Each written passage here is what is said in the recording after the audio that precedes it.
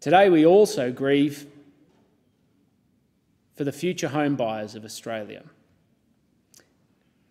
As a Liberal, we strongly believe in the importance of home ownership and that people have an equal investment in our society and a pathway to achieve that investment.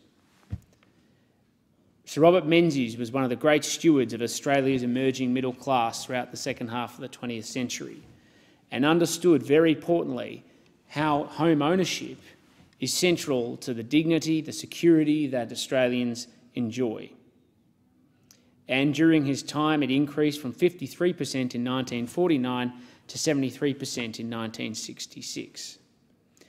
Yet, since 2002, we have seen home ownership among 25 to 35-year-olds fall from 39% to 29%.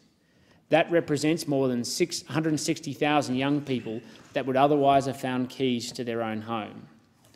While Australia's high level of social mobility is enviable, and it is, current trends in housing affordability are creating a class divide between homeowners and renters.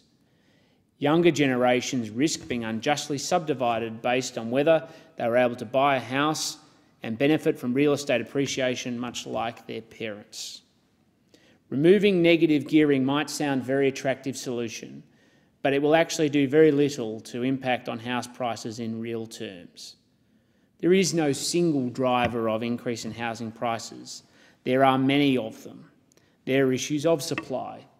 There are also issues of regulation, particularly at a state level, where over-regulation extends time and cost and makes it more difficult for people to be able to invest and build the housing stock that we need for all stages of life, not just for younger Australians, but also for the sort of housing that people need in latter stages of their life.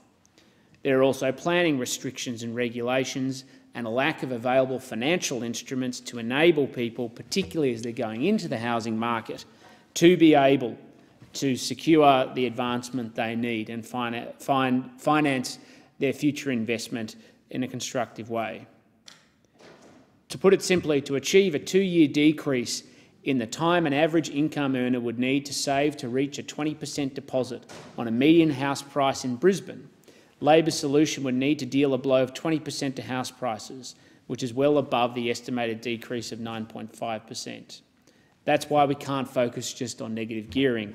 We have to look at something much more substantial. Loan repayments can be difficult.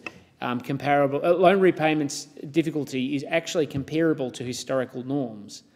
Given the current low cash rate environment, affordability on this measure is actually higher than it was 6 years ago. Aspirational homebuyers rightly identify the deposit gap as the most decisive barrier to home ownership.